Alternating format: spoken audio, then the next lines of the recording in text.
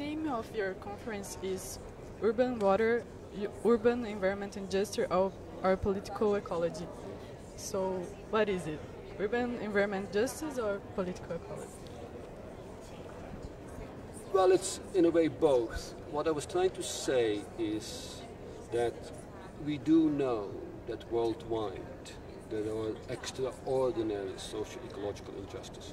This is a conference about water, and we do know that water is causing the death of millions of people every year. It's the #1 cause of premature mortality in the world.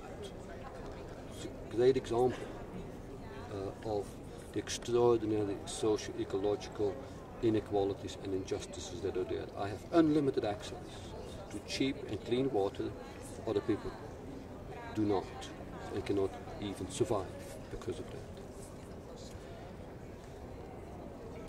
Now, as an academic, intellectual thinking about these conditions, I would argue there are two ways of understanding. Three ways, really. Three ways, to be absolutely honest. But the third one I'm not particularly interested in, although I did talk about it in my presentation. There is, first of all, to start with the last, the notion of sustainability.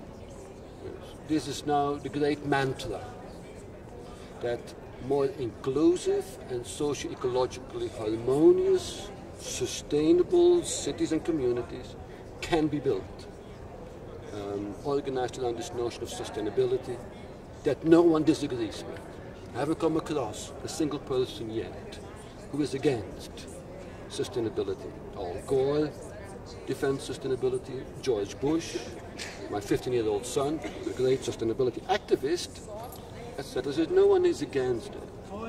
But I would argue that much of this sustainability argument, although not all, but much of it is one that does not consider these questions of socio-ecological inequalities and injustice as the key problem, which they are for me. So there are two other perspectives that do foreground how sustainability cannot be disassociated from questions of justice and inequality. There's one set of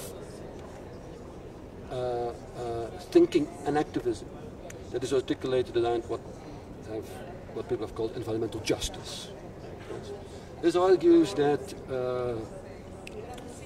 ecological bads, such as toxic sites, nuclear power stations, polluting industries, are very often sited, located in areas where you have a high concentration of people of color in the United States, African Americans, indigenous communities in Latin America, poor people, etc.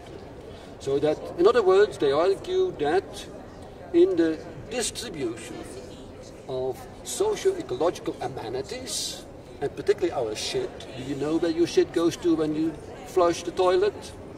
Or predominantly sited and located in communities where you have poorer and less powerful people. Which clearly unjust. Yeah? Yeah? Why should they have my shit in their backyard while my backyard is nice and clean, etc.? So it's a question of distribution, of the necessary negative consequences of our socio-ecological process. And they do fantastic work, some of them. But they concentrate on questions of justice, which is a distributional question. It's a question of fairness. Right? We all have to share the burden of the negative externalities of our daily life. And it's unfair and unjust.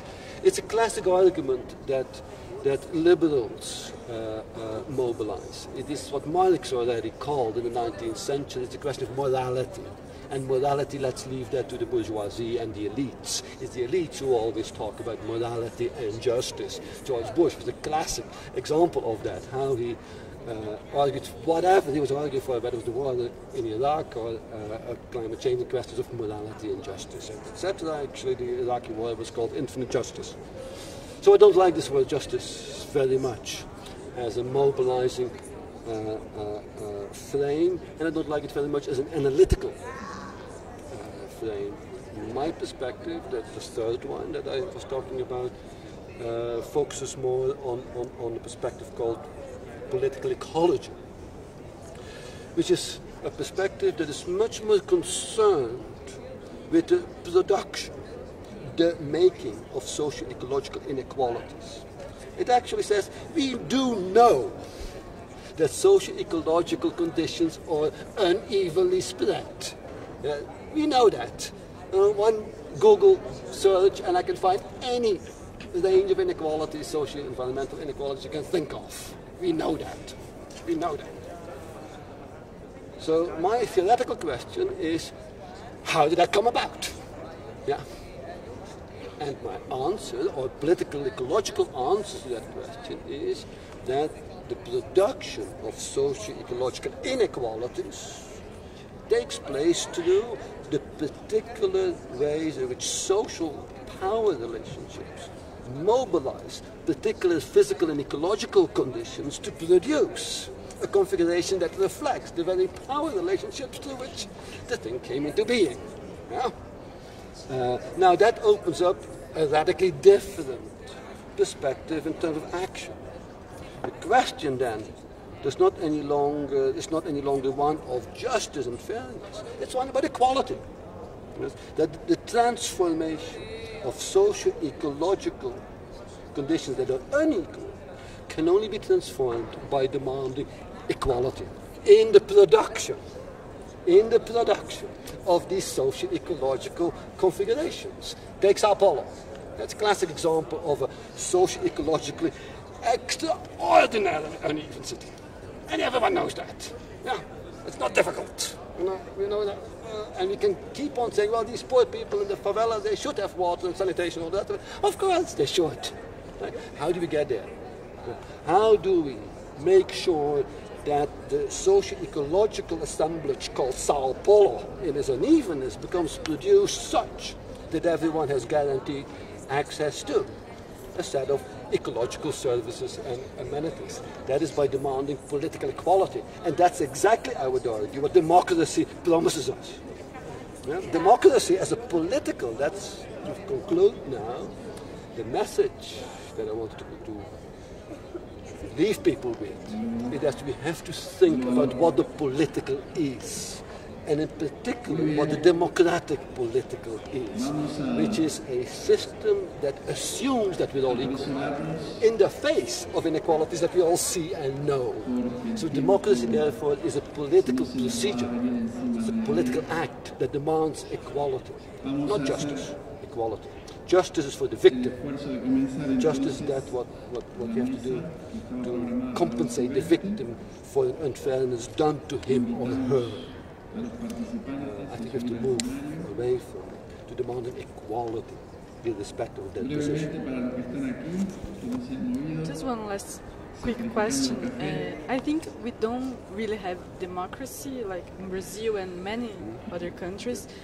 We have in the environmental policy in Brazil some ways to participate, but it's arranged in a way that we don't really participate in the making of these policies.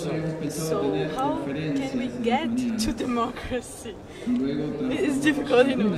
That's very, very difficult. That's very, very difficult. I don't have an answer to how we get there, but I can identify the moments when it happens. Let me give you an example of a properly political, democratic political moment that had massive effects. It occurs at moments that those who are not part demand to be part. For example, 1955, Montgomery, Alabama, an African-American woman got on the bus and sat herself down on a seat that was reserved for whites only. Montgomery, Alabama, 1955. Here she expressed the fact of exclusion in a society that claimed to be democratic. That claimed that the society was based on equality for each and everyone. By putting the bum on the wrong seat, she showed that that was not true. And by doing so, a movement which we will call later on the civil rights movement, which is a proper political movement that transformed the social landscape of the United States.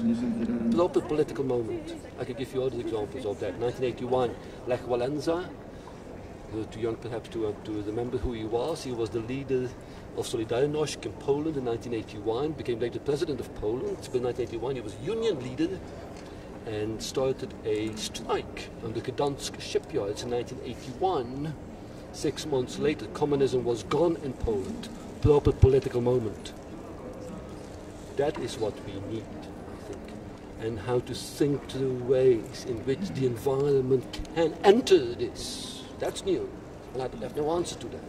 But in order to think about social and ecological justice, we have to think about the political and how that is structured and organized, and the role of nature and environment in that. Thank you very much, Professor. Erik.